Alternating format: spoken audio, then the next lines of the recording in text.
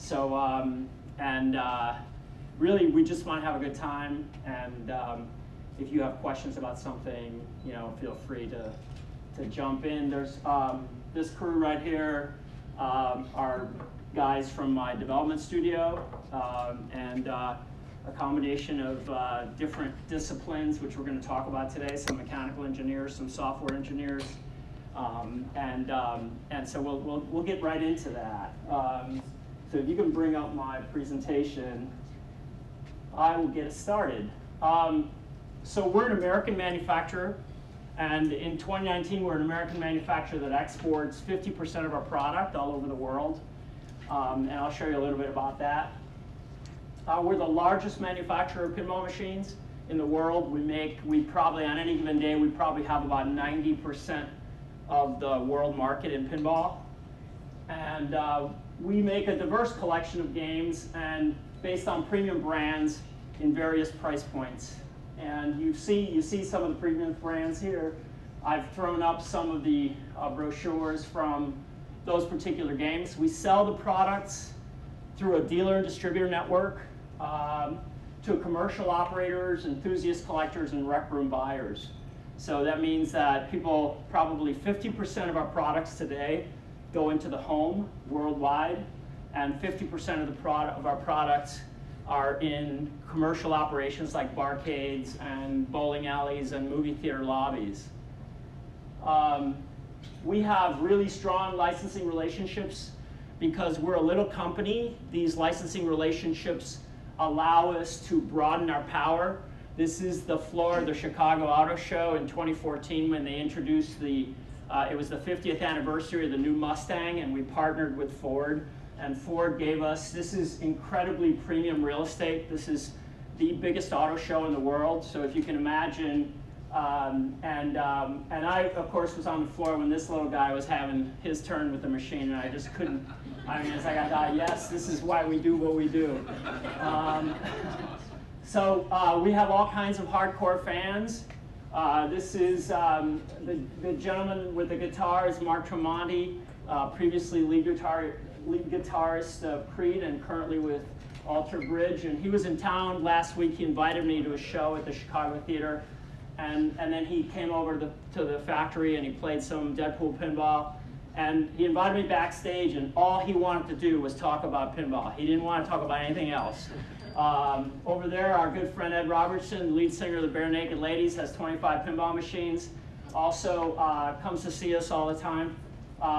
That is Gaga and Tony Bennett playing an Aerosmith pinball, Las Vegas, backstage. And they posted that photo. We didn't take the photo. They were very proud that they were playing. And then, of course, there's Steven Tyler signing the game for a fan.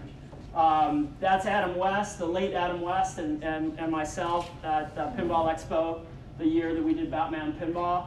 The Metallica guys are huge fans. We made them a pinball machine.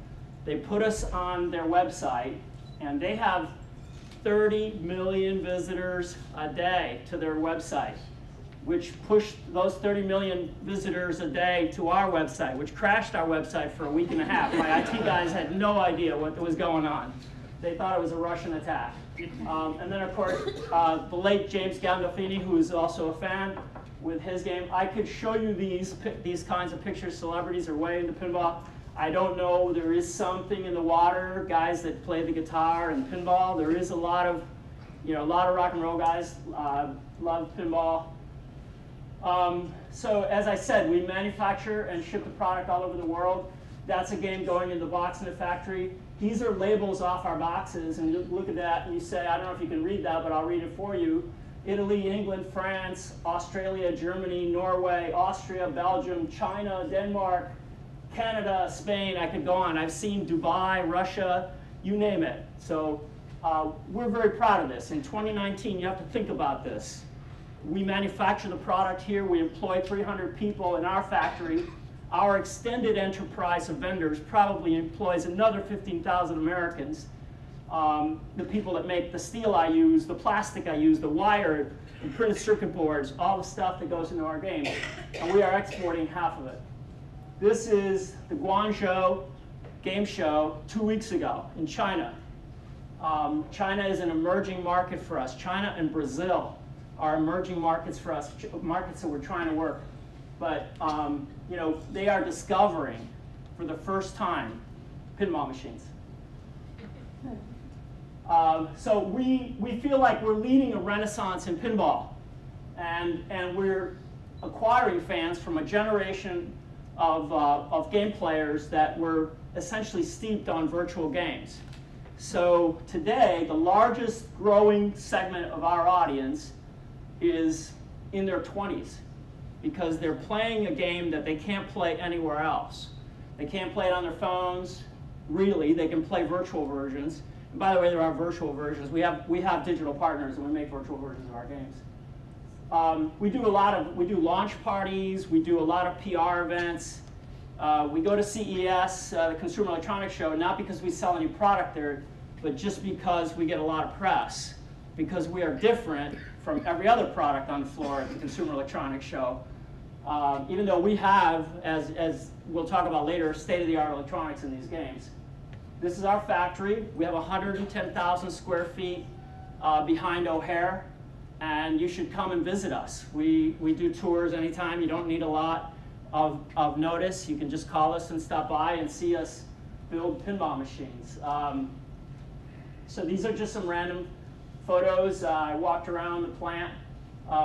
Again, premium brands. You know, this is a couple of year old. This is several years ago. We were working on The Walking Dead.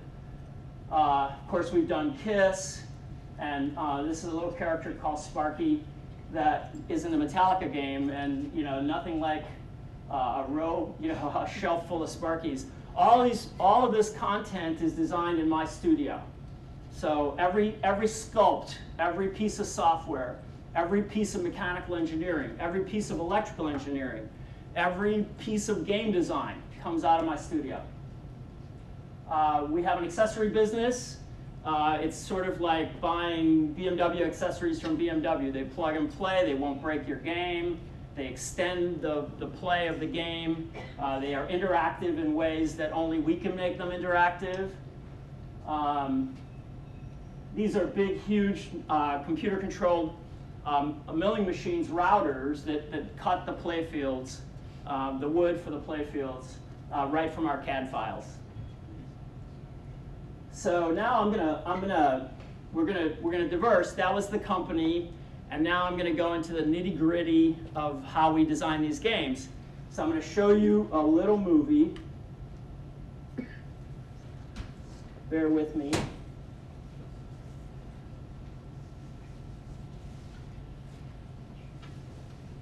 Three, two, one, boom. Everything that's Deadpool is in this game. Weapons and katanas, dinosaurs, Little Deadpool, Megalodon, chimichanga trucks. You go to the disco, He travels back in time. mutants, Sabretooth, Mystique. It's crazy with ninjas. and you've got Deadpool narrating it all. Oh, hello! Welcome to my game. I am Deadpool. It's based on the character Deadpool from the comic book. The popularity of the character got so great in the world that he's ready for his own pinball machine. Deadpool is the kind of character that the irreverence of the character lends itself to having some fun. That's what I'm talking about. I love Deadpool, and historically, he's done everything. And so there's his life, his loves, his foes, the insanity inside his head. You know, that all gave us freedom to create this big mix of stuff. You know, music, visuals, the pixel art, the 80s sounds. Every game designer you talk to, I think, will tell you that, you know, it's all about easy to learn, hard to master. I wanted simple toys, simple ball interactive stuff, and I hadn't really done a game where I was very focused on the flow of the playfield or the shots for a while. And so in Deadpool, I did that. Deadpool's got a lot of interesting ideas put into it. You've got different shots you've never seen. You've got a really interactive toy right in the middle. And you've got this shot on the left flipper, shoots the right side of the playfield to feed a side ramp. The ball gets whipped around this wire form up this side ramp, and it actually crosses through the playfield unguided by anything into the ninja lock. is a very satisfying shot. It's not easy, but when you make it, it's like, oh man, that's awesome. It's little Deadpool time. The little Deadpool bash toy is a lot of fun, just to interact with him by hitting him, and he's like, hey, cut it out. Woo! You can knock the targets down and hit little Deadpool, and then it'll lock the ball for you behind the 3-bay, and you have a hurry-up timer where you try and release it again, and then it starts a multi-ball for you. The very first time I had springs on the katana, a bunch of guys walked in, and there was no voice, there was nothing. I just shot it, and he wiggled, and all these guys cracked up, and I was like, okay, I'm going somewhere here. Part of the feature of the Alien Premium is a lift ramp that allows you to divert the ball back to the right flipper to continue shooting these disco loops. Then you've activated this mode where Dazzler is fighting vampires, and it activates the mirror ball. There's like all kinds of flow all over the place. You can keep the ball going as long as you make the shot. It's very energetic and intense. When we sit down to make these things, now that we've got the LCD display, we have to decide, you know, what are we doing and what fits. We decided to come up with, you know, 1990 trapped in a video game Deadpool. Basically, they created a video game in addition to the pinball machine that we're making, because, you know, we had to have stuff that by design is supposed to look like 90s pixel art from, you know, the fighting games of the time.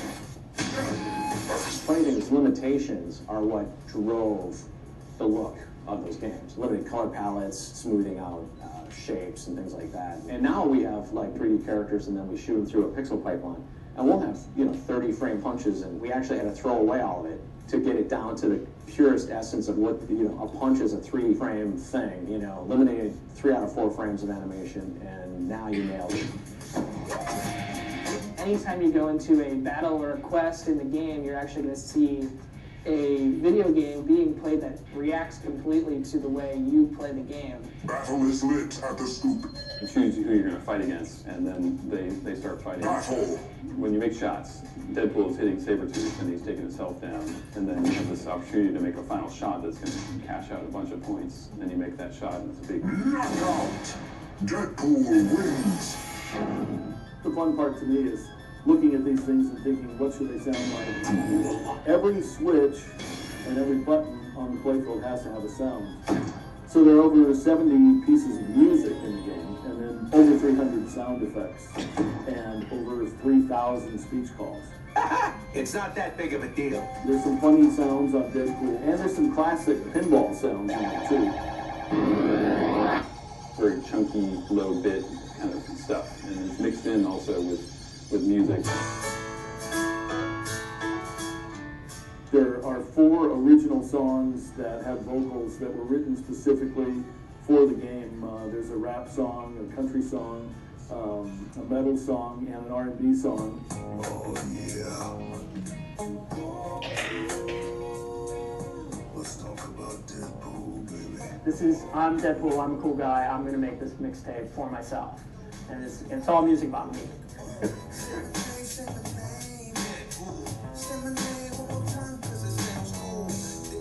So it's a really interesting mix of stuff, but it all works really well. It's actually one big piece of art. Let me put it this way, I think it's been a work of art for each one of us in each of our respective mediums. Deadpool, it's zany, it's crazy, and the ball's wild. I think it's got punch. It's loud-mouthed, in your face. You'll really enjoy it. I think it's going to be a classic, and nobody else will ever attempt to do this because it'd be crazy. That's Deadpool Pinball.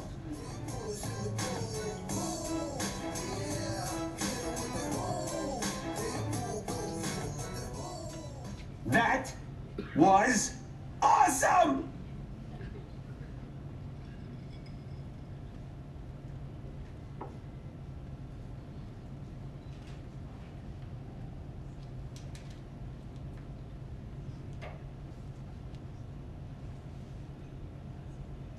So, that was Deadpool Pinball. I'm the chief creative officer for the company. I run the product development studio. All the product development efforts for the company are my responsibility. So I have a bunch of design teams that are each all working on games simultaneously. The teams are staggered. We introduced 3 new titles a year. And this was a situation where we got into trouble, and the designer that was working on the game couldn't continue, and so I had to jump in and design the game. And I decided that I couldn't take over someone else's stuff. I had to do it my way from scratch, and it wasn't pretty because I have running product development as a full-time job, designing a game is a full-time job. So it was kind of a tough year, but we're very, very happy with the way that the game came out. So let's go on, and I'll tell you more about the design teams. Sorry, I seem to have gone back to square one, but I'll get us there quickly. All right, so everybody loves a hero, but the reality is that these things are made by teams, right? There's some old photos from throughout time while I was designing different games. That's actually the Batmobile here on LaSalle Street when they were shooting the Dark Knight movie, because I did the Dark Knight pinball machine back then. I did the Transformers one and the Avengers one, and so I've really been blessed. I'm an industrial designer by trade, and I've spent my entire career designing entertainment stuff. So I, right out of school, I designed late 70s, early 80s upright coin-operated video games. I was a toy inventor for a consulting firm for about 5 years. I ran an Xbox and PlayStation video game design team for about 9 years of my life. And I designed pinball machines at the old Valley and Williams company, and then eventually landed here at Stern Pinball.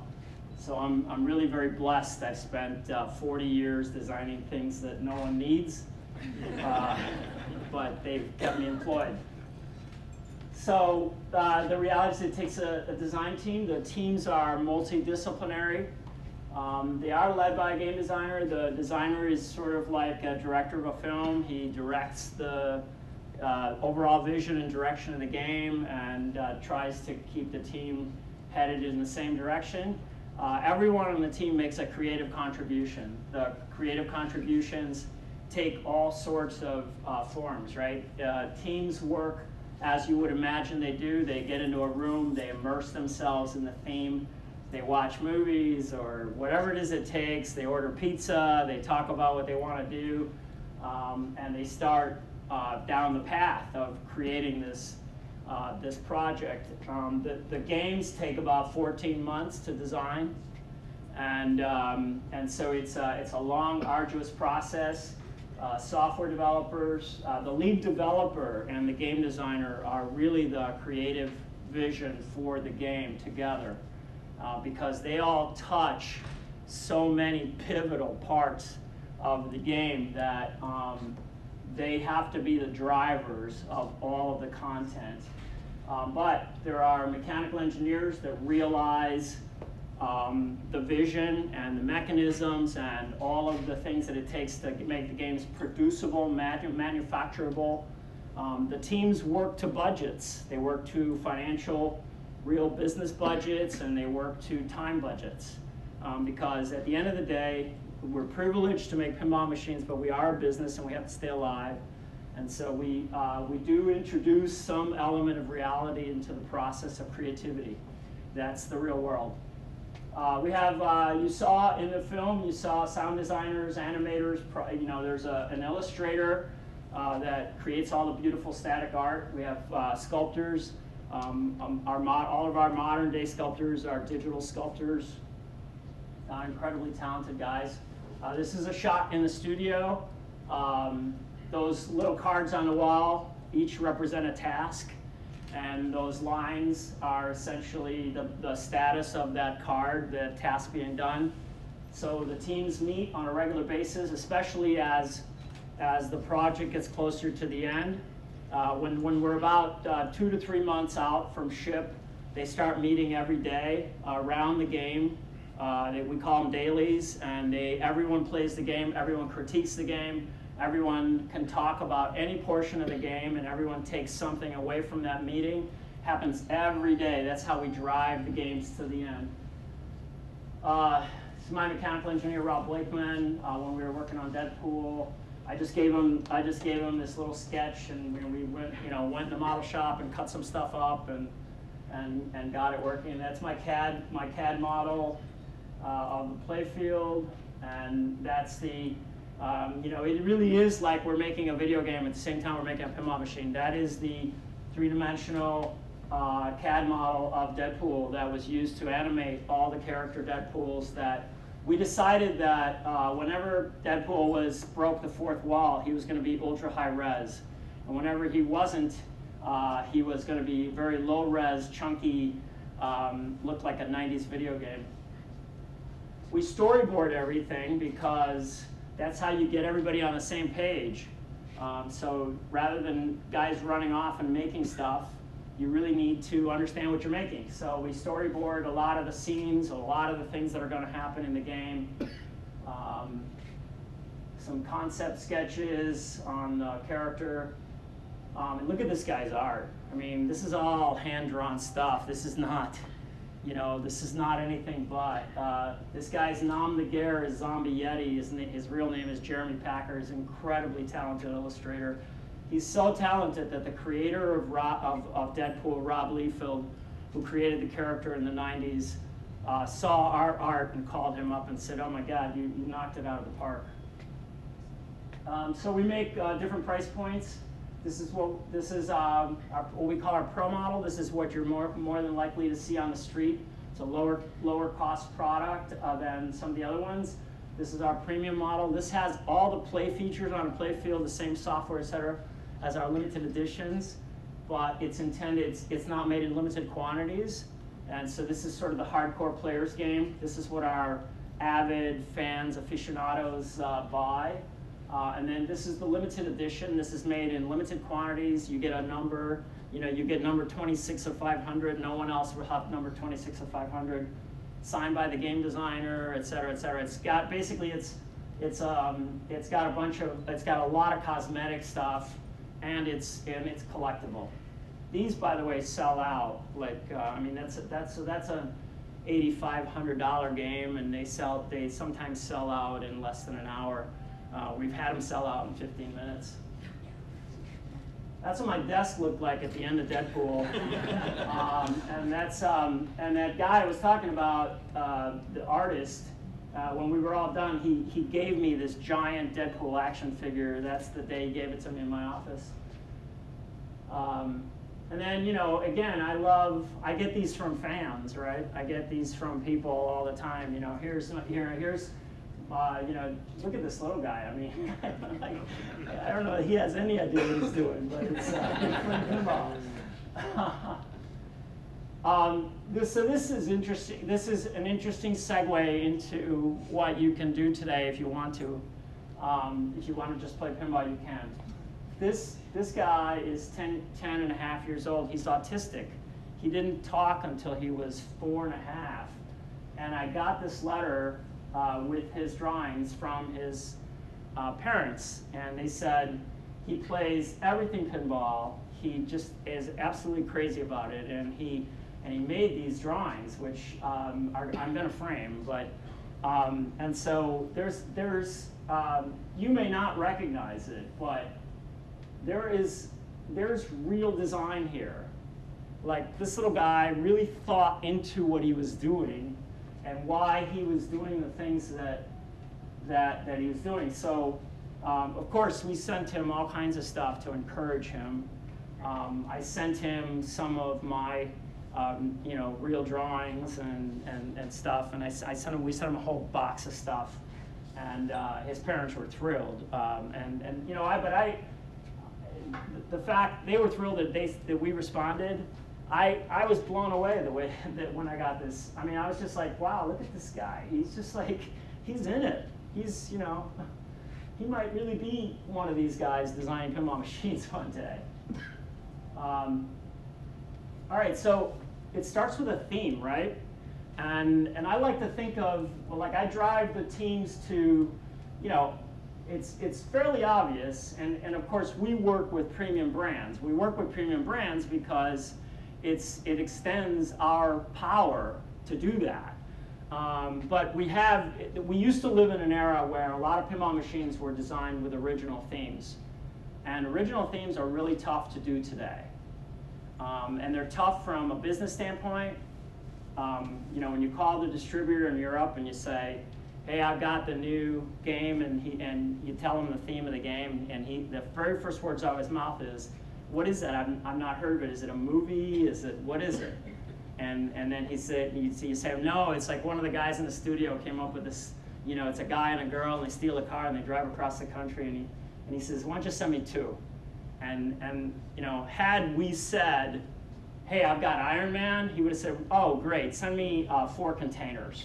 So the difference is, you know, I'm going to write you a check for $1 million, or I'm going to write you a check for $16,000.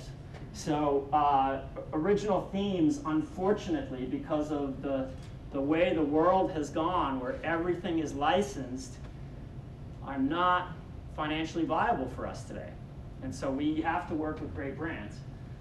So, you know, it's not a stretch, right? Action, adventure, music, humor, some interesting characters, something that you can build a game around. I like to tell the teams, give me a 2-sentence description of what this thing is. I don't know what it is, but I want to think into it.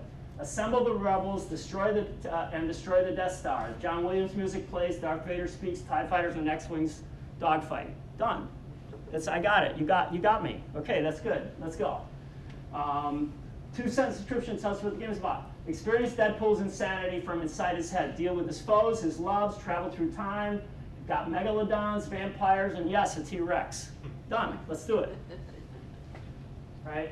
2-sentence description tells you what your game's about. It's 1964, old school playfield, 9 Beatles songs. Wait, what? 9 Beatles songs? We have 9 Beatles songs in that thing. Do you have any idea how expensive that license is? So, and then of course we've got, you know, ladies and gentlemen, meet the Beatles. We have all that. We have a lot of that black and white footage, like cut into our stuff. You know, if you get a chance to play the game, this was interesting. You know why there are 9 songs, not 8?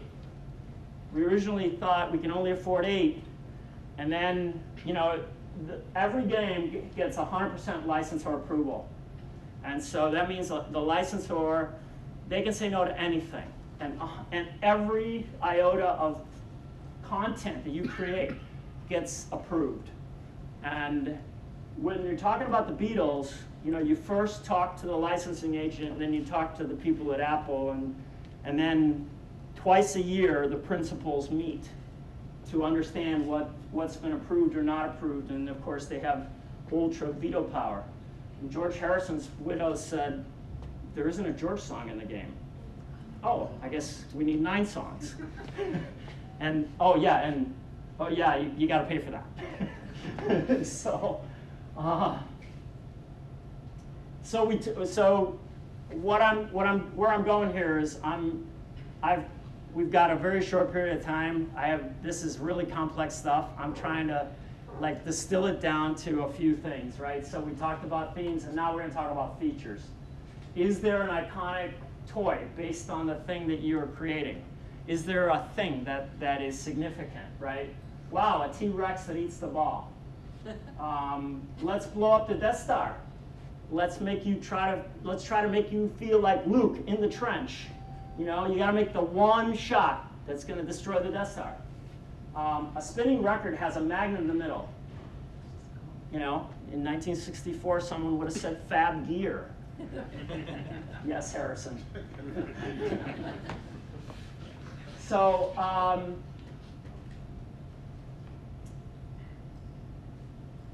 what I want you to look at is, there's the Death Star. The Death Star is protected by drop targets. Drop targets is a historically iconic device in a pinball machine. And so what happens, the great thing about a drop target is that you instantly get a sort of a change of state feedback. So you know, you hit the thing with the ball and it went down, so that's good. So 3 drop targets guarding the entrance to the Death Star. And the way this works is, remember what I said, right? Luke in the trench, make the one shot. So the way this works is take down those 3 drop targets which have TIE fighter icons, and I feed you a multi-ball. And now all of a sudden you're in the scene where everything's attacking the Death Star. Every shot you make is like blowing up a gun turret or destroying a TIE fighter, etc. And there's all this action. But now you've drained, there's 4 balls in the game, you've drained 3 of your multi-ball. You have 1 ball left. And then I start a timer. And I start strobing those lights up the ramp because you're Luke in the trench. You've got to make 1 shot to destroy the Death Star. And I need to bring the element of suspense, which is my timer, counting down. Got to get control of the ball. Got to get the ball on the flipper. Got to make the shot. And if you don't, it's okay. You're back to, everything goes back to normal and you're just playing pinball. So, a little bit, in a couple of minutes, we're going to talk about game progression. You know, the evolution of your path through the game, right? And so I do this a lot. That every designer has signatures. Because it's like anything else, anyone designs, right? So I guard my significant toy. I make you work. First of all, I want you to look inside. I want you to see the Hulk. And I want you to wonder, how do I play with the Hulk? What do I got to do to get to the Hulk? That's curb appeal, right? That's from across the room, you saw the Hulk on the back glass, and that drew you to the game. That's the movie poster. It's supposed to communicate some amount about what it is. It's supposed to make you recognize it's the reason we pay for these big brands. So that from across the room, I can draw you to the game. But now you got to look under the glass. Now you look under the glass, and I have to entice you with something. And I want you to look at the Hulk. So you say, how do I get to the Hulk? Well, there are 4 drop targets in front of them that spell Hulk. Guess what has to happen before you can play with the Hulk? You got to take down those drop targets. And now the Hulk will come alive. He will throw that ramp in front of him over his head. He will pound the playfield with his arms. He will shake left and right. He will make fun of you, actually. He makes fun of you. And now you got something, right? Now I'm entertaining you, hopefully. So it starts with a theme, and the way I do it is I think about the theme, and then I go to the features, because the features are architectural footprints that I have to accommodate. So I have to accommodate some physical device. And in order for me to do that, I have to understand what the device is. That's why I do theme, then features, then I get into the playfield architecture, right? The playfield architecture is the game. But at the end of the day, at its most basic, pinball is a bat and ball game. Just like baseball, just like tennis, the trajectory of the ball is determined by where it is on the flipper when you flip. So it's a ball and bat game, and it's that simple. So the layout and the playfield architecture controls, I have devices like pop bumpers and what we call slingshots, those triangular islands down at the bottom.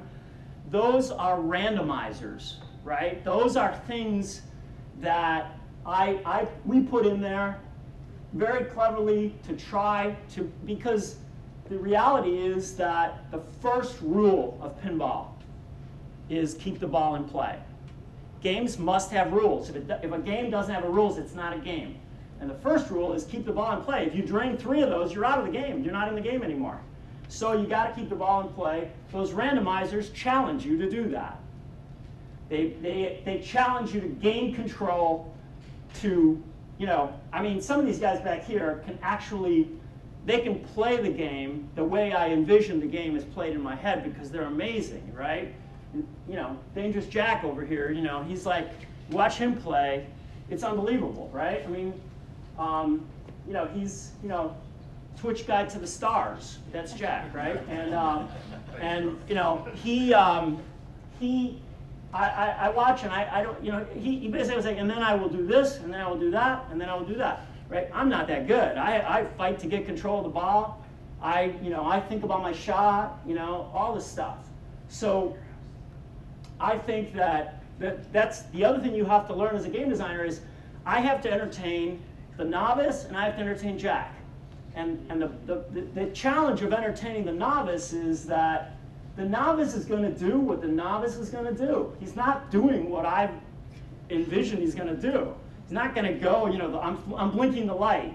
That's supposed to tell you to go shoot that thing. And he's just like happy to be in the game. So, so I want to talk a little bit about rules and game progression, right? And so again, think about the order, right? So we did the theme, we did the features because they define architecture.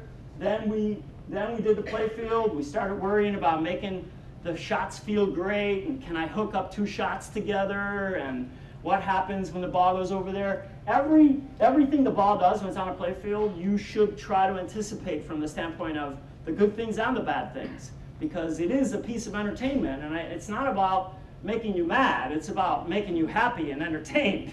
So, but there is, you know, like all things in life, all good things have some element of risk, and that's it. So the rules in the game progression are next. And why are they next? Well, when you lay out the architecture and define the features, to some extent, you are creating the rules. If I tell you that you have to take down the Hulk drop targets, I've essentially created a rule.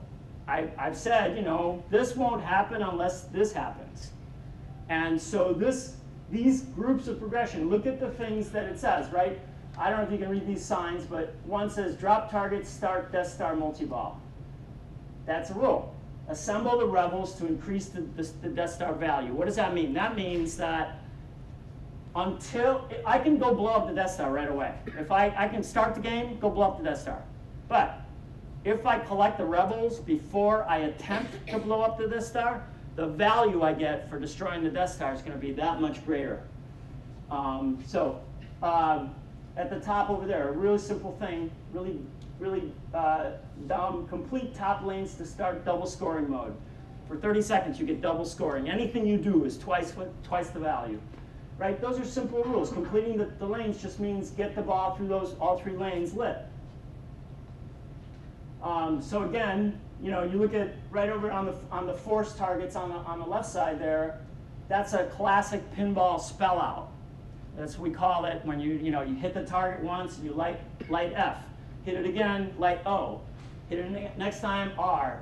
So basically, light force, and that enables rebel shots. Every shot has an icon of a rebel on it. And guess what? That's the rebel shot. That's the outside ones have a picture of Luke. Those are Luke's shots. The two inner loop ones are Leia. There's an R2-D2 shot in the center, and there's a Han Solo shot right here in the swoopy ramp. So when I complete those targets, I light one of those guys. When he's lit, you make those shots, you make it some number of times, and you have acquired that character. You've assembled, you've collected him into the assembly of characters. Games are cybernetic. They provide feedback, right? It's the reason you smile, the reason you laugh, the reason you get upset. It's because something has happened and it's giving you the feedback to do that. So remember the movie, remember Jerry Thompson, the sound designer, saying every target, everything has a sound, right? And in addition to that, almost everything has a light show or a reaction, or maybe it's a physical transition, a transformation, something, right? Those are the elements of feedback. You feel it, you hear it. You know, in some cases, we rumble the cabinet and you can feel it. So this choreography, really what it does is it brings all the elements, all those other elements together. And it's a thing that happens very late in the process, because you need all the elements working, all the elements assembled, everything happening. And so, and this is the responsibility of the software guys primarily. The game designer can walk in and say, give me a light right here, and I think that light is late. But my perception of late and his perception of late are very different, right? He's talking about milliseconds of control, I'm talking about it just feels wrong. Nah, that's slow, faster. And we sit there and we iterate until we get it right, right? So orchestrating lamp effects, sound, music, video, and to physical state changes is the magic that creates the feeling in the games. That's it. I mean, it's like, so they are very, very much, and cybernetics is an old word, right? Cybernetics is from a time, it's like, I don't know what they call it today. But, so I use it. You may have never heard it, but, basically if the stove is, it was hot and I touched the stove, I burned my hand and I reacted. That's a cybernetic interface. I want to show you this, which I think conveys some of the things I'm trying to say. And I hope this works.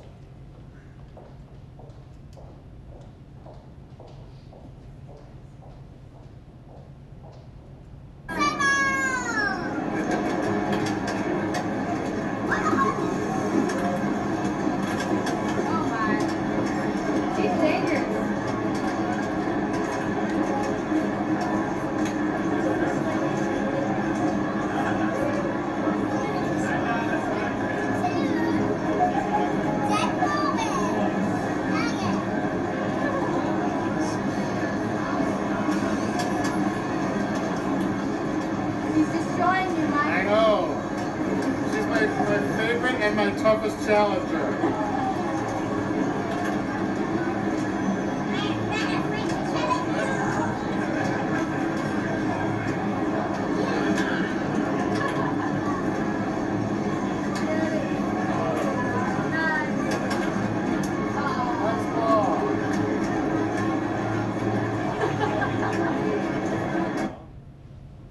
So somebody sent me this little girl playing at one of the trade shows. That guy she was playing was one of my guys, and he was just running the booth, and she was literally playing with him, meaning that they were both in the game. Sorry? Go to Facebook video after that. Oh, it's playing the video after that, yeah. What the hell? Is this guy not part of the same group? There you go. There you go. All right, so let's see here. Is this going to make me go all the way through the end? Okay.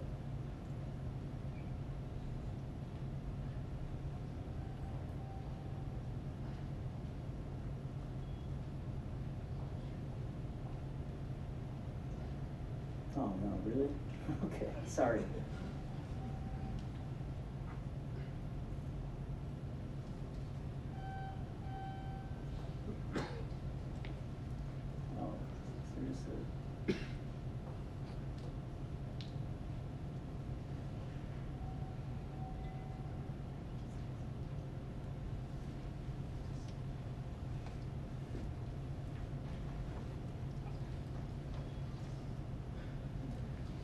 So we do all that, right? And is it fun yet? It's really possible to envision all this stuff in your head and describe it just the way that I did. And when you play it, it's not any fun.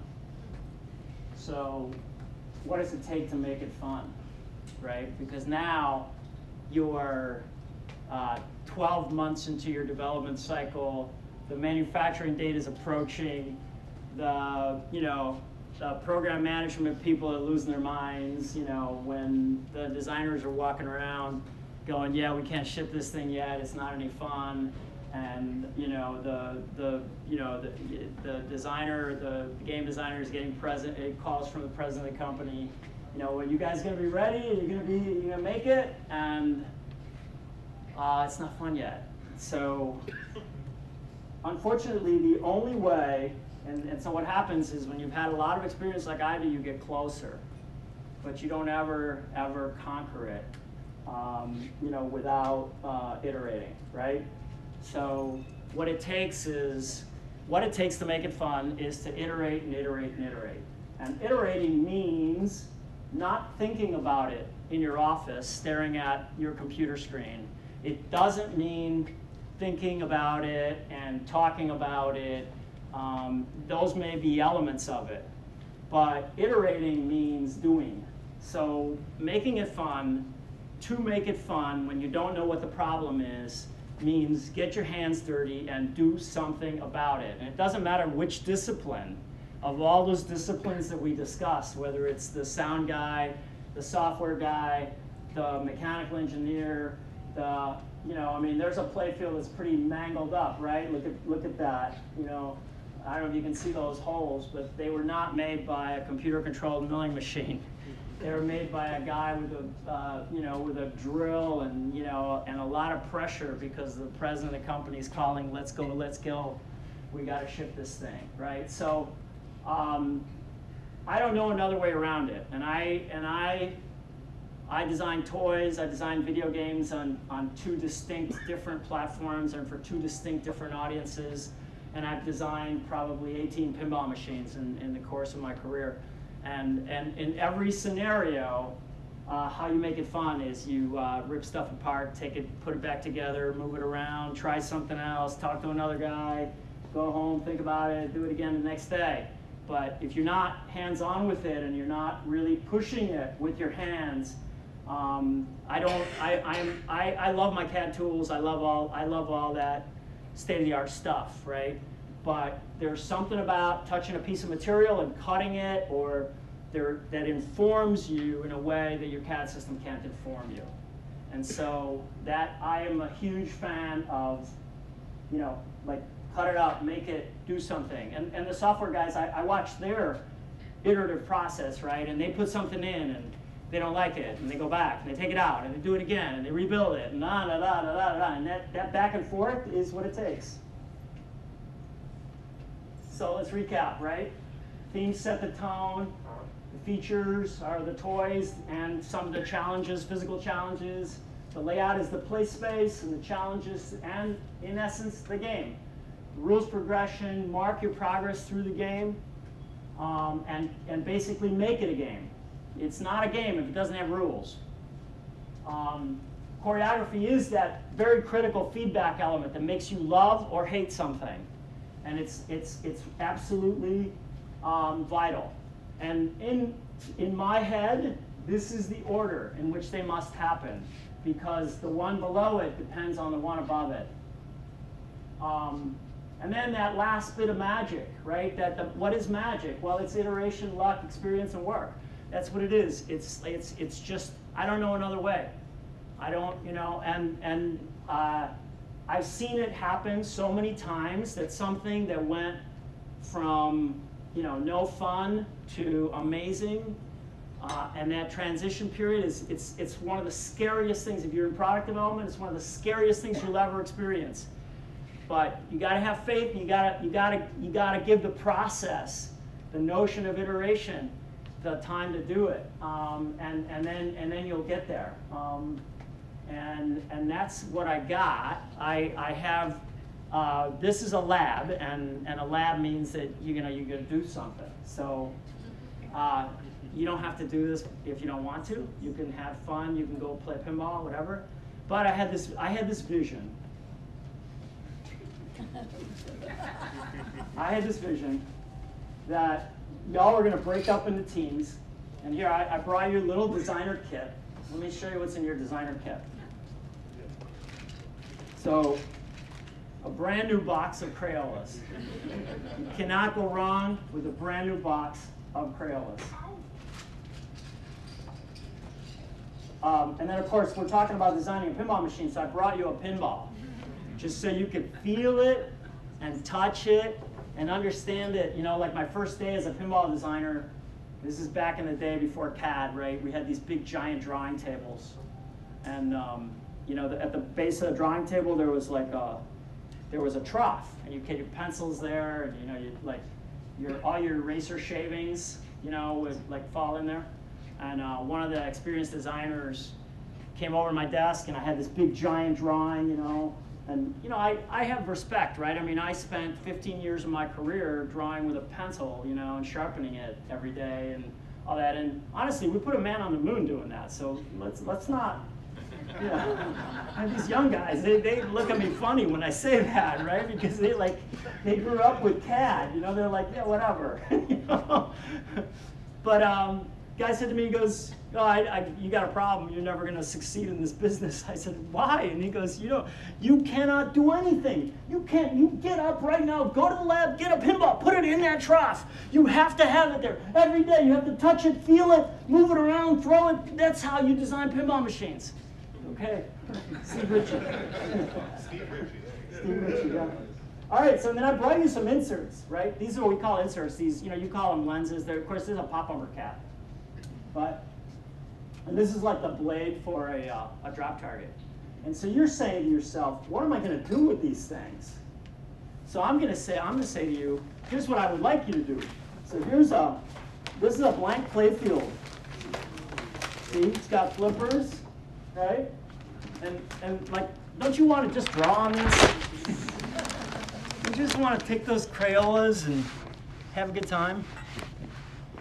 So let's invent I think you should break up into groups and invent a theme. Doesn't have to be anything crazy. It can be anything you want. And then I think that, this is what I think you ought to do. But you wanted half the group to maybe play pinballs first? Yeah. So I was my vision was, I don't know if there are really 40 of you here, but I sort of planned around 40.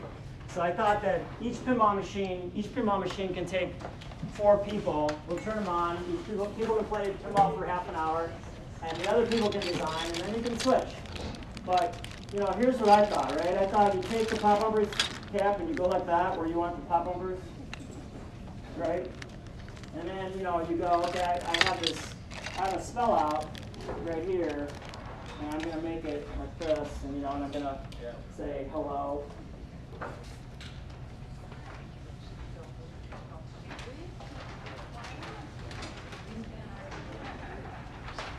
Right. And then I got some lanes coming into the pop-on bridge, right? And I thought you would just use these. You would just use these devices to trace these things, right? I want some targets over here.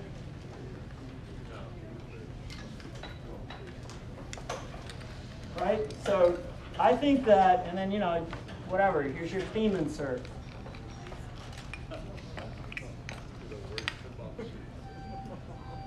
So this is what I think you should do with your crayons and your markers. You should just take the stuff in your designer kit and have fun. Make something like this, right? I forgot some ball guides, right? You gotta make some shots. So you gotta decide, like a big orbit shot that comes around here like this. It's gonna bring the ball back, right? And then we're gonna do a ramp right here. This is a crazy ramp. A big old snake ramp, right? So I just want you to have fun, right? Like, make some stuff if you want. Do it. Woo! So I have told you before, do we want to ask maybe you want to do a 10 Q&A minutes before? of Q&A, all right, so yeah. people have Let's do some questions. Q&A. Yep. And then we're going to put out some food and beverage now too, so because you're in an arcade, right? You should have some. So help yourself, it'll be out here. And then if you want to stay back at the table, we just don't want everyone doing the pinballs at the same time. So you guys can have some designer kits. We got Stern staff in the back here. I think everyone's going to have them. And then, so does anyone have a question? Okay, we're going to just throw it out. Are you ready? Anyone want to? What's the question cube? Okay, so Any questions? I have a question. Okay. Okay, I know nothing about pinball, so let me start by saying, I have never played pinball, so I'm probably the dumbest person in the room. But is there anything in a pinball game that's below the surface, that's secret, that you don't see it, but that's happening? In terms of if you win, it drops down, you get a bunch of points because something happens in the dark, and then it comes back up. Right. So we so let me clear up some stuff. We're not a gambling device, so we don't purposely try to take your money. You could, if you're good at pinball, like Jack, you can play for hours on your quarter, on your dollar today. And it's free today. But you can play forever, so we don't take your money. But I will gladly lift the play field, and you guys can see like all the craziness that it takes to do the stuff on the top. Please do. Right. Okay, so we'll do that. So the keys are they're on a. Yeah, they're on one of the cords. He told me right here, I think. Is that it? Okay, yeah. So what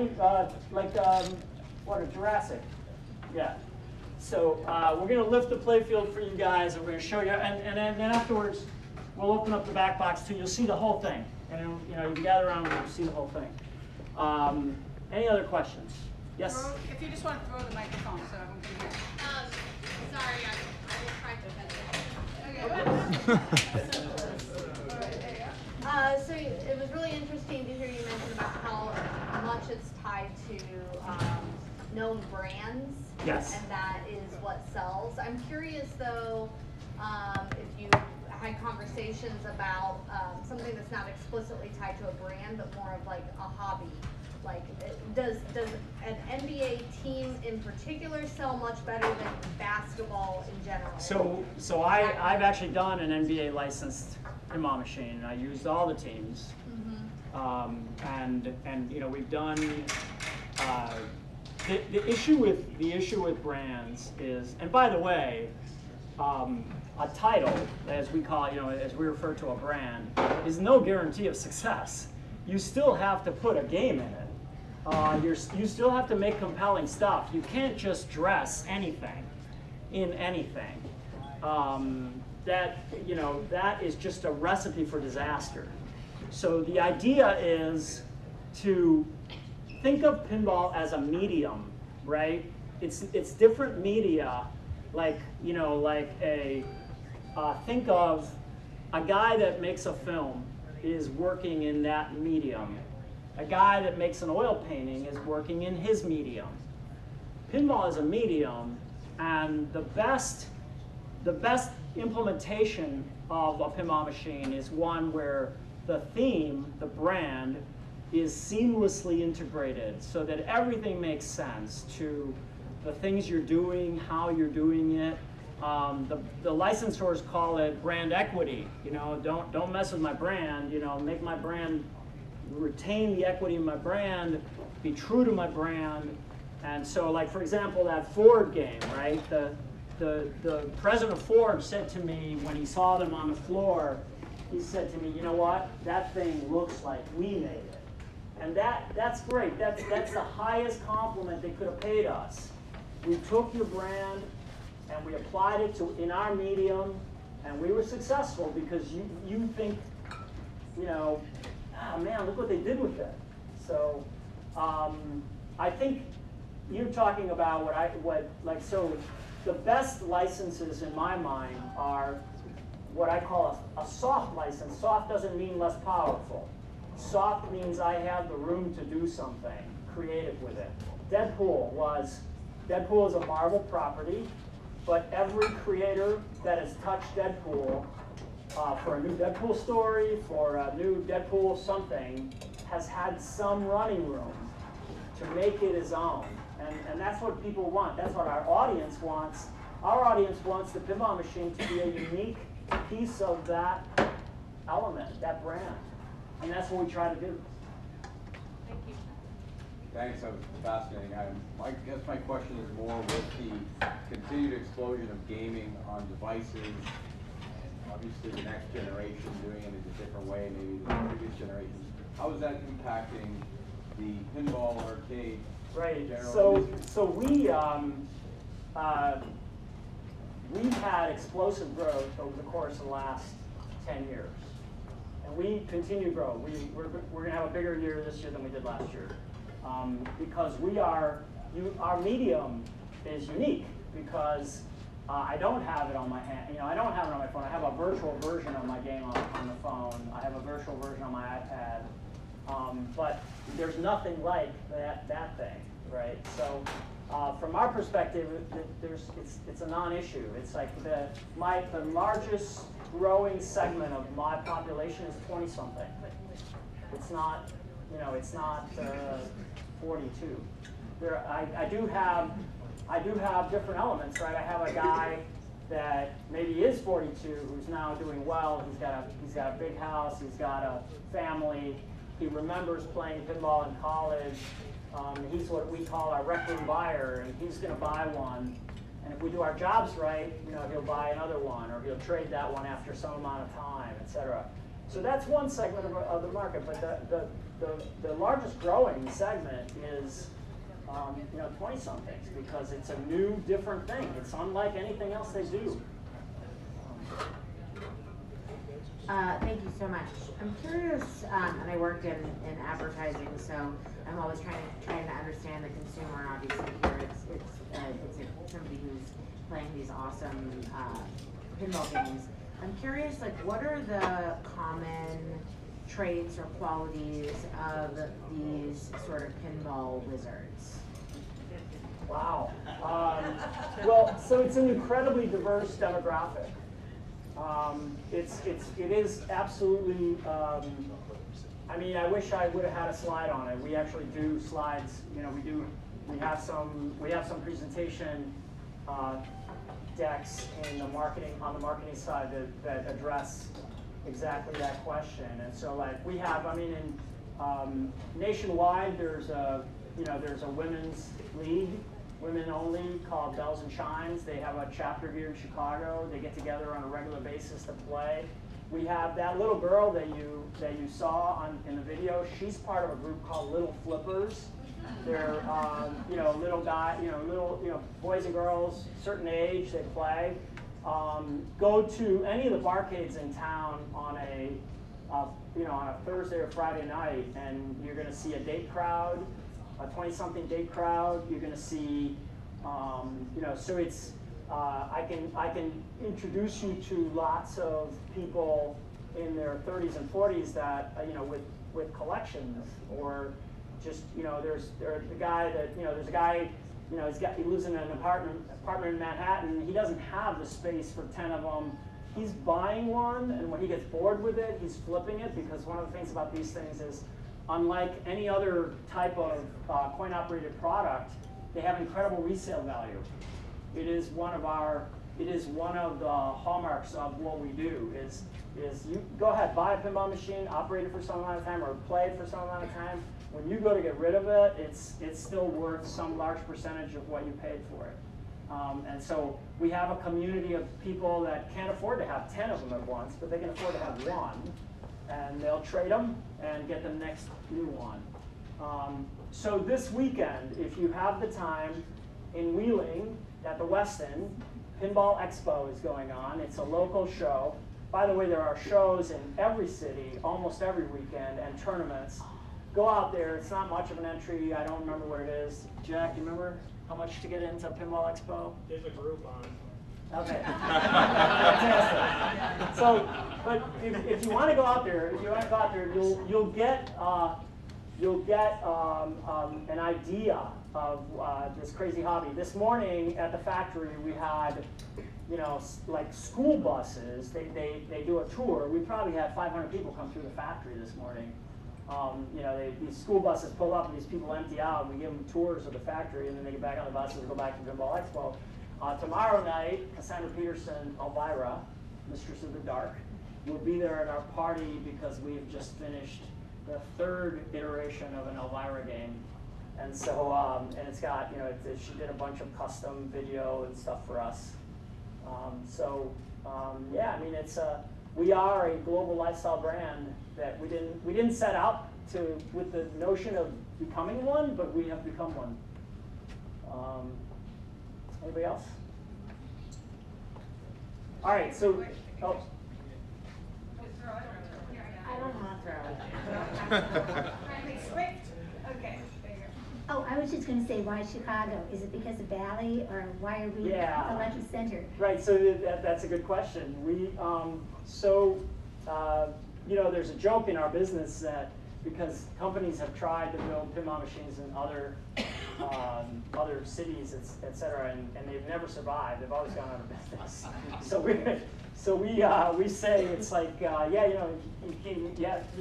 pinball machines, you got to build them in Chicago. But yes, the history of the business is Gottlieb, Valley, and all of, Williams and all of those companies were here.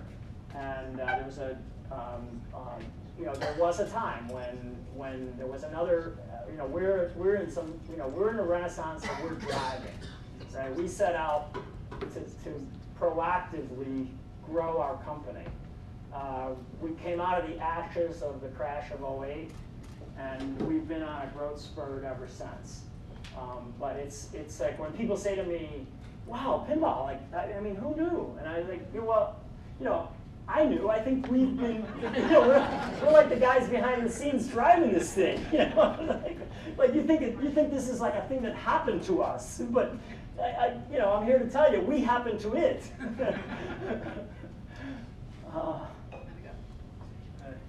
Yes. I was wondering, I believe you do the fan design, correct? That's more flow-based. What's your opinion on like stop-and-go design?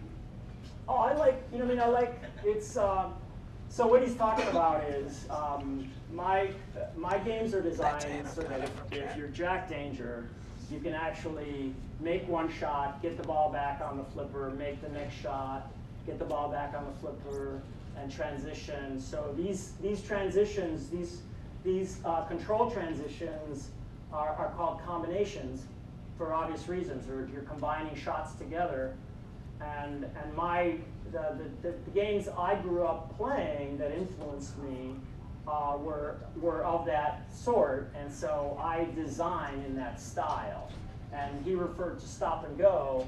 There are other designers that basically move the ball from place to place, hold it, stop it, give you a chance to react in a more controlled way than the stuff that I do, which is, is very reactive. There's great, and it's just I have nothing against those games. I play those games as much as I play my games. It's just a thing I'm comfortable with. It's a style I'm comfortable with, so that's where I work. I think we should let the fun begin. Yeah. So Molly, if you're gonna love you, design buddy. something, invent a theme, tell me what it is, and have fun with the crayons. If you don't want to do that, and you just want to play pinball and eat and drink, do that. My guys are around if you actually are going to do something.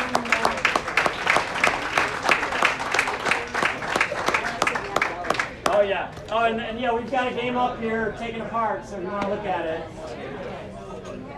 I want to see you play pinball. Oh yeah. I think a lot of people are going to want to. I've been waiting for this. Yeah. No, we do them all the time. Yeah. So Internet, how'd you feel about that? Was it good? Yeah? It was good. Have you seen the inside of a pinball machine? I'm sure you have. Hey, this is Wason. Hi. Welcome to the Dangerous Jack stream. Yeah, dude, Gomez. Thanks, dude. Dangerous Jack. Monday through Friday. Monday through Yeah. Friday. Yeah, if you ever want a tour, you're welcome to email sales@sternpinball.com. Yeah. Sales@sternpinball.com. Yeah, they'll walk you through it. You'll see how every aspect of the sausage is made, for sure. Yeah. Give them a couple days notice that you wouldn't like a tour, and they'll arrange it for you. Sales@sternpinball.com. Got it. Yeah, buddy. Internet, look, it's the Amber Shooter Rod. You guys have questions? Happy to answer. It's the patented bat tube to hold all the... Honestly, I forgot that we even put that in there. That's hilarious. Before I flip it out, this is actually what a flipper looks like. So you're the one, huh? I am the one. Do you do contests and things? Or? I travel the world sort of just showing people how to play. I compete from time to time, but I usually prefer just like having a beer and just showing people how to get better. Yeah? Yeah. Great fun. I want to say something to you, which is for many decades now, I've had a personal philosophy Okay. that you cannot have a bad day in red shoes. And if you do, it would be much worse if they were another color. Okay, that's wonderful. I'm giving you that. I mean, I have a great day every single day, and I think it's because I'm wearing these red shoes. Leslie, thank you for that. Right, so what's your background other than playing games? So I was an animator for 18 years, and then a friend when I was graphic side. Yeah. So I was building out a studio in the West Loop, and a buddy of mine dropped off a Lord of the Rings pinball machine because he didn't have room for it, and that sort of just like got me hooked. I didn't give a crap about pinball before that, and now I've been playing for about 8 or 9 years. I've been trained by the best players in the world, and I've just been spending my time relaying that information back into the public. Yeah. That smells delicious, by the way. It is delicious. Is it alcoholic? Yes. It's I'll be right back, my man. Tom? Yeah. Hold that thought. It is. You can make them all. So back then we interviewed, you know. Apple pie cocktails. Oh yeah. It's a hint of sweetness. Okay. This. Wow. It's delicious. Yeah, the first table we got was Lord of the Rings, but the game that really hooked me was Judge Dredd. Lord of the Rings was my first experience, but Judge Dredd was the game that got us into pinball. Holy F, this is the most delicious tasting thing I've ever tasted. Cauliflower. Nachos. Like, all right, I'm gonna Dead flip POV. You got it, internet. Look at that. Stern pinball on the wall. What about your whirlwind experience before that? Oh, I didn't even like know what the frick pinball was. Did this hand just move? Oh my god, I did not know the topper moved like this. Is he dictating how well you're doing with a thumbs up or a thumbs down? He kind of is. That's hilarious. Oh no. Well, that's an unnatural hand movement. All right.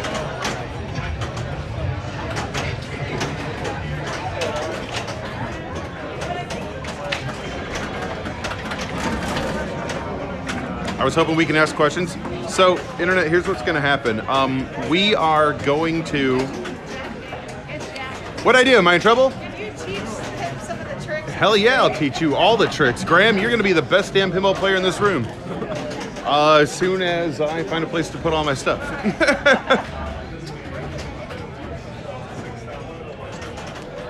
All right, internet, you get to stay here and watch people drink and play pinball. But what I was trying to say was, we are here. I'll sit over here so you can see me. We are going to be doing a series very soon. I just talked to Gomez about this, where we're going to be reaching out to designers and learning their sort of tricks of the trade on how they make games. So Gomez is going to show us how, like, why he's the fastest at making foam core ramps and how he attacks a brand new design when he's making a pinball machine. Eric Minier of JJP, also we're going to sit down with him, have a few drinks, and he's going to talk us through it, you know? We'll get Scott Denisi on, Steve Ritchie, we got freaking everybody. So there's a lot of cool content coming. I'm just trying to figure out if we're going to do it all live, you know? Or if we do it where we set this up and then just sort of ignore you guys and then just do our thing. Does that make sense? So we'll see. I don't know.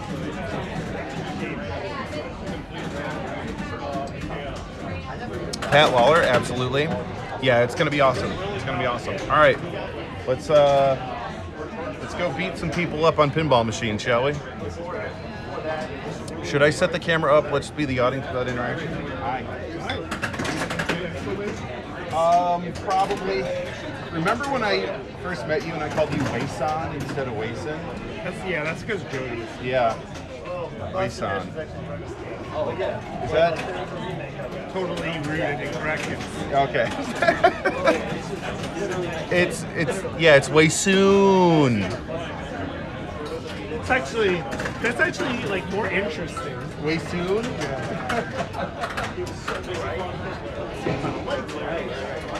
This is freaking delicious. Is that his hibiscus tea? No, this is an apple pie alcoholic beverage. This is way too good.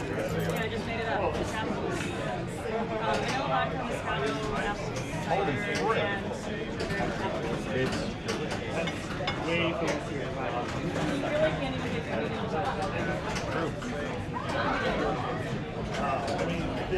I'm driving. And you can make it with like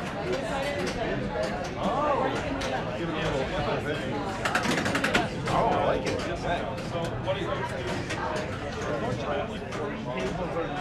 I want 7 more. Internet, let's go look at some people designing pinball machines real quick, and then we'll train people. Internet, should we design a pinball machine? Yeah, the jack. Oh yeah, we had this conversation. I love you. She's awesome. Oh, nice. Tim's giving away some secrets. So, from chat, this is Anacota from the chat there. What was the name of that cartoon? Invader Zim. Oh, you don't know Invader Zim? They just came out with Bro! That's the theme of the show. That's amazing. I'm thinking Invader gets to be a child. Can we talk to Tim, please? I mean, he's teaching. He's teaching pinball philosophy. Right down the middle, yeah, and I slide the game like this. Gorgeous. That's not a tilt.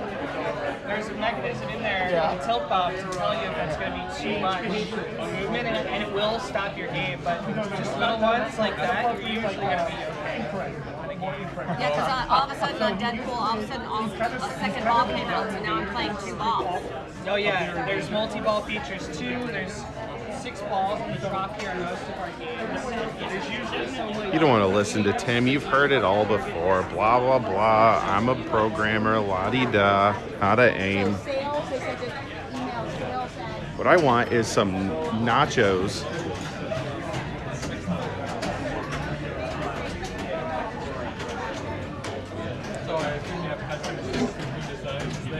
Yeah, we have 2 electrical guys that actually develop. No, we don't sell. We don't sell units. We develop, we make the products, we sell them to distributors. Basically, all the electronics. He allowed you lineman one day? Yeah, I don't doubt it. Sorry, just recording people's the backs of their heads. Well, you got at least the front of one. I know some people who are. Oh, really? Oh, okay. Right, Internet, I'm going to get some nachos. Hold tight. Learning how to come to those points, whether it's all your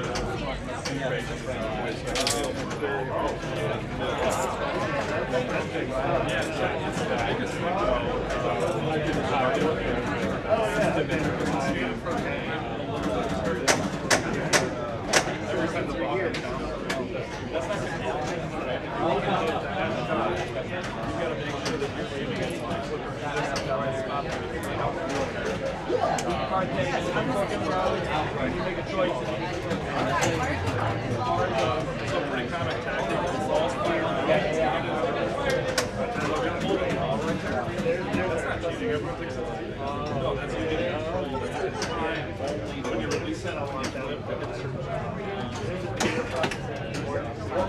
that's where the skill is. Learn upside down.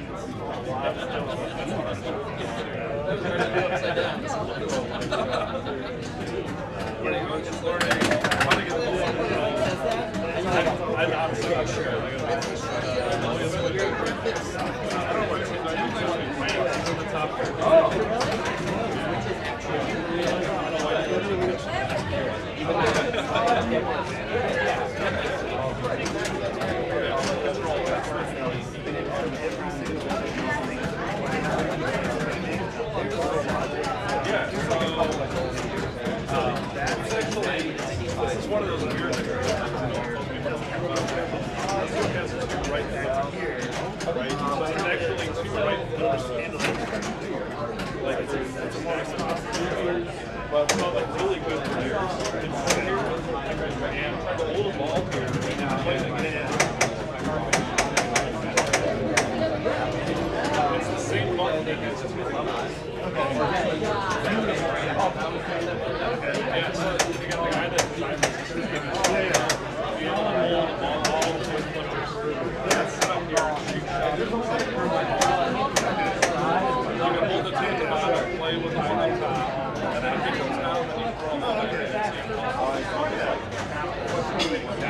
Go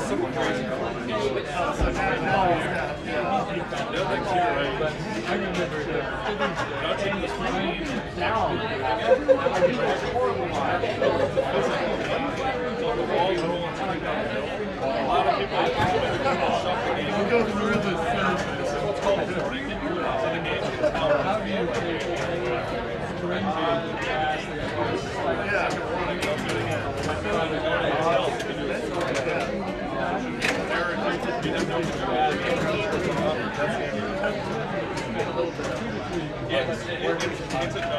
Internet, use your Amazon Prime.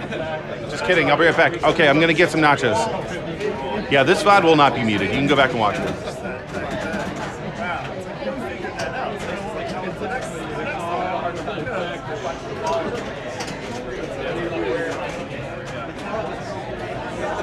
Yeah, this one's really crazy.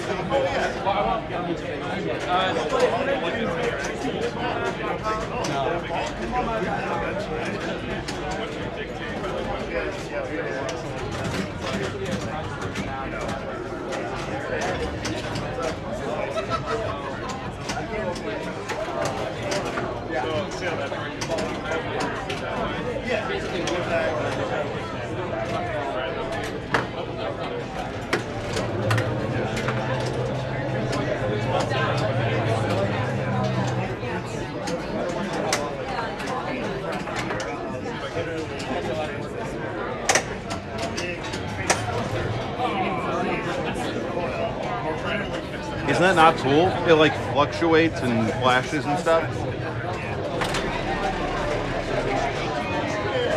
Yeah, so I can upload this to YouTube if you guys want it.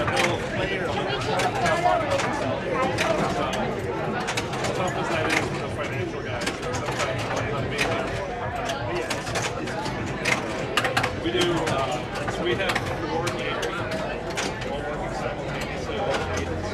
So we launch a brand new title every 3 millisecond difference. And one of those titles is all 3. How was talk? Did you get a lot out of it, Internet? I always love seeing how the designers' minds work.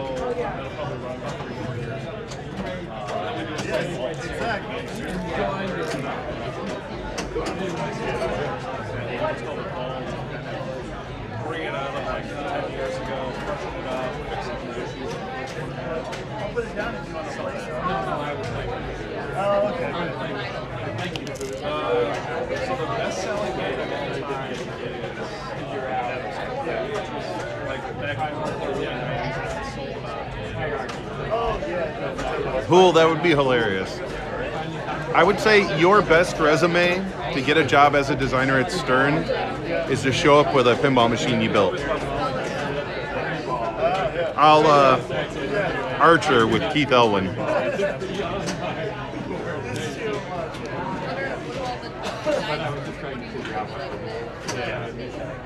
So, okay, again, this one's like, the game rules were not written by so it's pretty complicated. Yeah, so, like, entry level rules are going to be correct. And actually, what Deadline's scared is, so my capture together and you hang out like the reward. Right. So, do you know, like, tips and tricks around pinball, or is it just simply a design? I know something. Hey, Internet, I would say, oh, you're good. I'm Steve. All right, go. The amount of people here that are pinheads, I'd say if there was 40 people here, I'd say maybe 3 of them were active pinball people. It's always the last. But like, yeah, basically. So earlier I want to go look at Anokata's pinball design, what he's doing. Are you like a pinball expert? Can you give us some tips? Absolutely. One, don't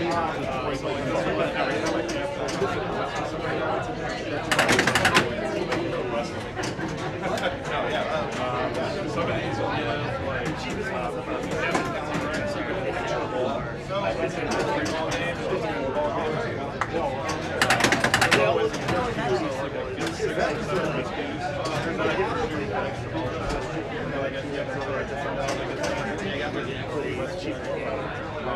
It's an animatronic too. You can actually make some of the ways that the games yeah, that's just like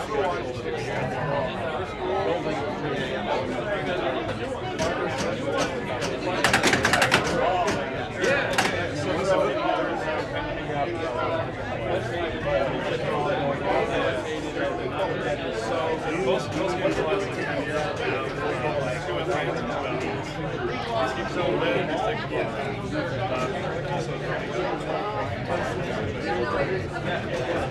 so some are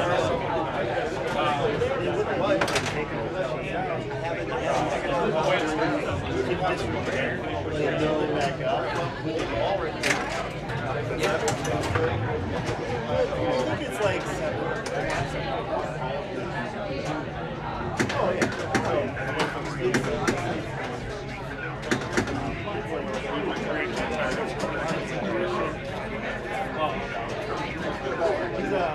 This one has a stage outside, so if you have to break the ball on the outside, use your escape if you got a ball. So there's a way that actually, there's a way that you can play this escape against the next time you go over here. Right now, because I use the escape, the ball breaks that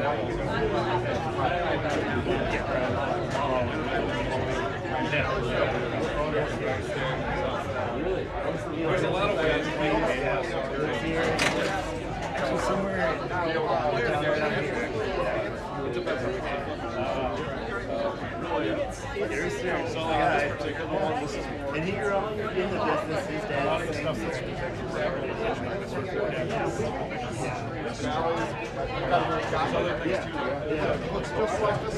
oh yeah.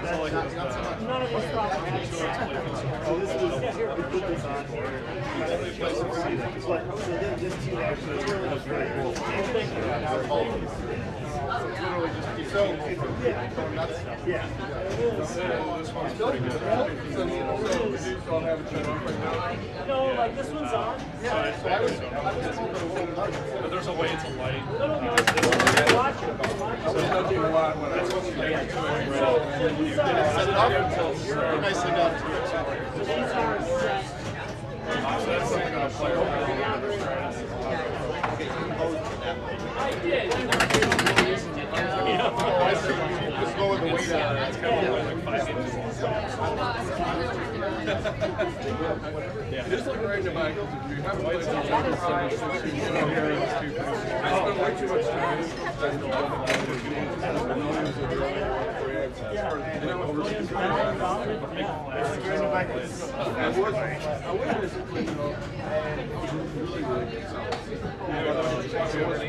I'm going to have to look it up.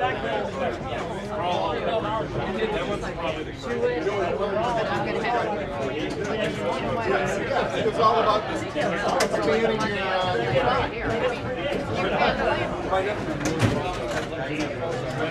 I got to play against nice. That's what it's doing. Come over here. That was so fun. This is the one that I had done for me. That's the point. I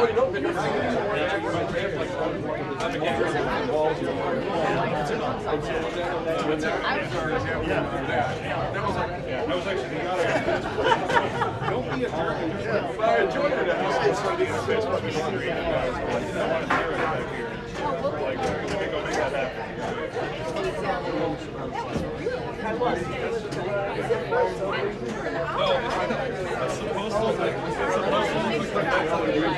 You're going to watch the thing.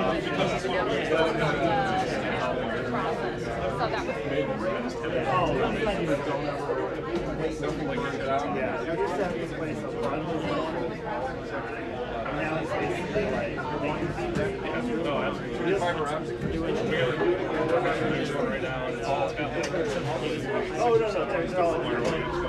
no, they're all copper wiring.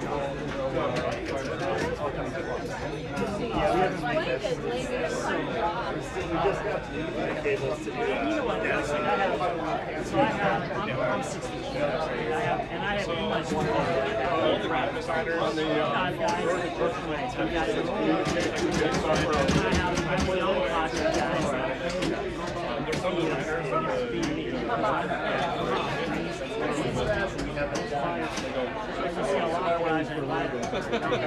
Those are the ones where they're awesome. Such energy, dedicated.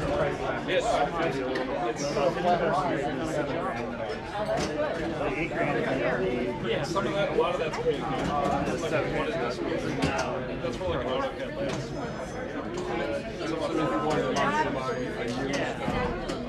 Oh yeah. So those probably go to like it's goes up the switches are staggered in such a way that it sees one switch all the way. That requires most of the controls.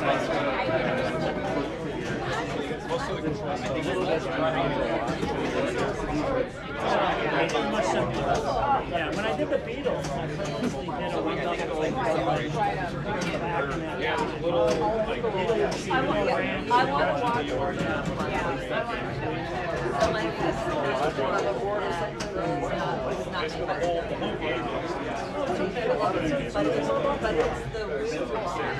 That's like their it's crazy. And I talked about last year was I was taking pictures and sent it to her like, okay, you would have gone out of your mind. Oh, yeah.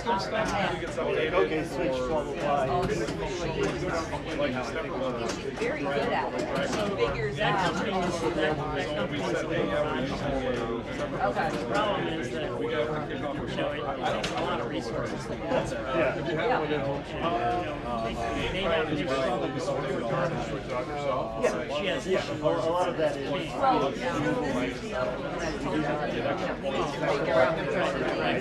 We need to figure out what it means to take. It's doing searching and doing We had a couple of pinball machines. One that was how they go together. Oh yeah, that's like a dream. What? Oh, I grew up with Chica. Oh no, I grew up with it. Yeah, but my best friend's father brought one back. Yeah, that's yeah. But it's good way sometimes. Just like they have a hard time understanding our game. I like seeing people come in and be like, it's very simple. Yeah, compared to what should I do? Well, I'm sure that it's a lot of fun. We love that. Yeah, the glass channel is sealed, so forever at the beginning. Yeah, and then we have like rules are fantastic. So these all get you all. My guess is that's going to be one of the biggest sellers. It seals the whole glass.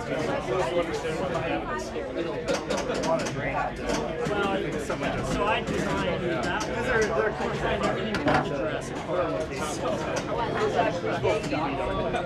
No, it's new. Oh, this is yeah, I'm not supposed to be. I'm supposed to be running the show. What's your design? Right. I get a lot of urgency.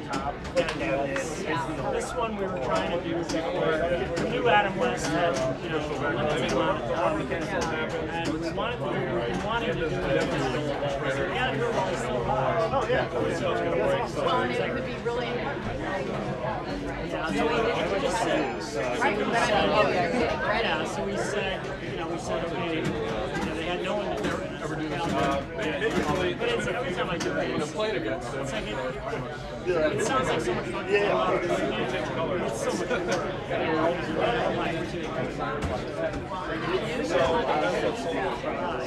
Take a lot of the fun out of it and bring your own. Insane. Have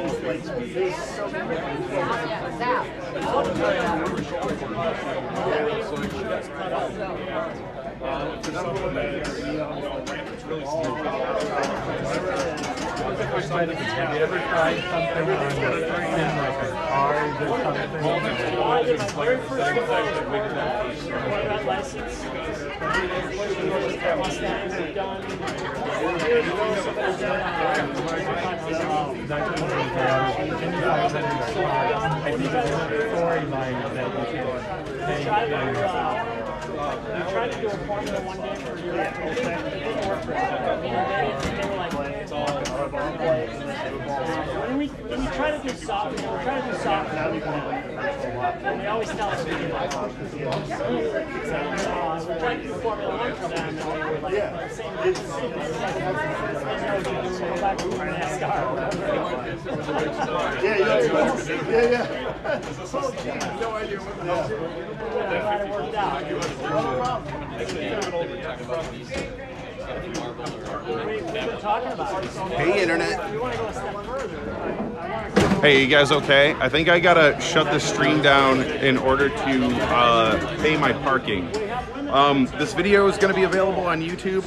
Maybe I'll trim it a little bit. But thank you all for hanging out tonight. This was a lot of fun. Tomorrow, we are probably gonna try to stream early in the morning. We're gonna try to stream that crawl game, okay? 1 of 10 in the world, crawl. All right, bro? And I think early also we're gonna play some more Elvira, okay?